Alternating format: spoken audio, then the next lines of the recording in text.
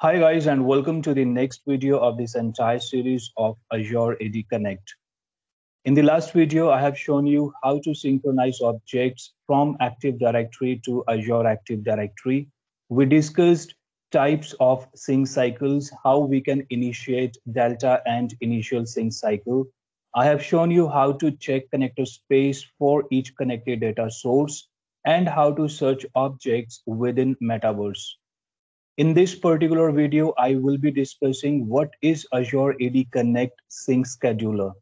I will be explaining all the attributes of Sync Scheduler, and I will be showing you practically how we can configure Sync Scheduler attribute using PowerShell commands. Any change that we do within Active Directory, these changes are synchronized to Azure Active Directory using Scheduler. Azure AD Connect Scheduler is responsible for two tasks. It runs sync cycles like import, synchronization, and export. And the second task is to maintain and renew the certificates and keys for password reset and device registration service. By default, Scheduler runs every 30 minutes. That means if you do not run a sync cycle manually, every 30 minutes, a sync cycle will run automatically. By running get-AD sync scheduler command, we can list all the attributes of sync scheduler. So let's discuss these attributes one by one. The first attribute is allowed sync cycle interval. This is the minimum time interval for the synchronization cycles which is allowed. That means we cannot decrease sync cycle interval below 30 minutes. The minimum interval which is defined by Microsoft is 30 minutes. The second attribute is currently effective sync cycle interval. This attribute will show what is the sync cycle interval that is currently in effect. That means if you have customized this interval, you will see that value here. For example, I have customized sync scheduler to 45 minutes instead of 30 minutes. So in my environment, every 45 minutes sync cycle is running. The third attribute is customized sync cycle interval. If you want the scheduler to run at a different interval than 30 minutes, which is the default value, you can configure this setting. For example, if your requirement is that sync cycle should run every 40 minutes or 50 minutes, in that case, you can customize this by running set-AD sync scheduler hyphen customized sync cycle interval. And here you will give it a value. For example, 40 minutes and press enter. So this way you can customize this sync cycle interval.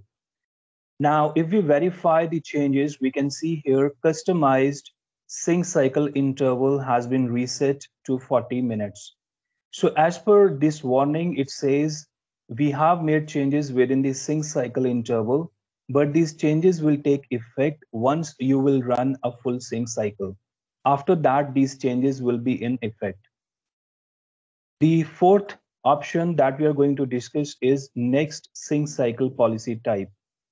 This value defines what type of next sync cycle will be. This will be a delta sync or an initial sync.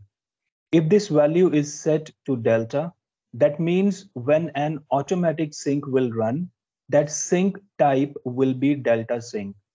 And if this value is set to initial, then the next sync cycle value or the next sync cycle type will be full sync or initial sync. If you want to set this value to initial instead of delta, then command will be set-AD sync scheduler hyphen next sync cycle policy type initial and press enter. So once it is completed, let's verify the changes.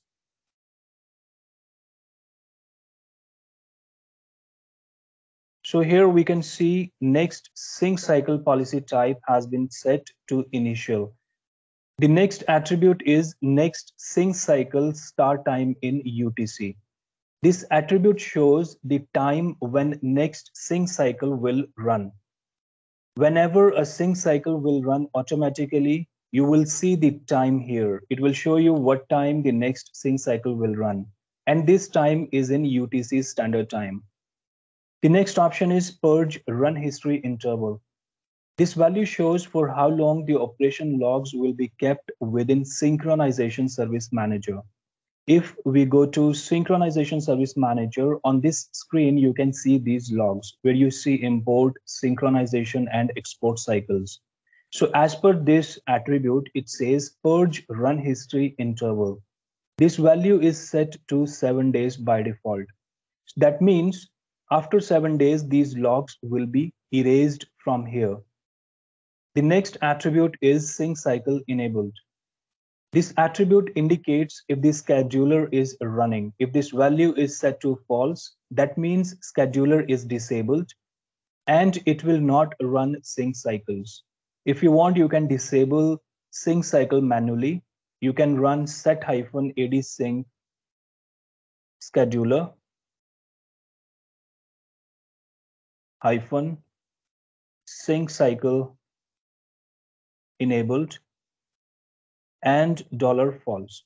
So we disable sync scheduler in case we are making any changes within the filtering, we are creating synchronization rules, or the server is under maintenance. In those scenarios, we disable sync scheduler or sync cycle manually. So if you will run this command, this will disable the sync cycle. The next attribute is maintenance enabled. This attribute shows if the maintenance process is enabled on the Azure AD Connect. It updates the certificates or keys and it purges the operation logs. So by default, you will see true value under this attribute. The next attribute is staging mode enabled. This attribute shows if staging mode is enabled on this particular server or not. If this value is set to true, that means this server is running on staging mode. Staging mode is it doesn't run export cycle.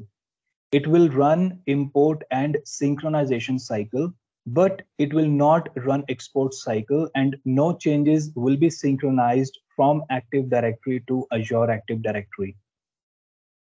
The next attribute is scheduler suspended.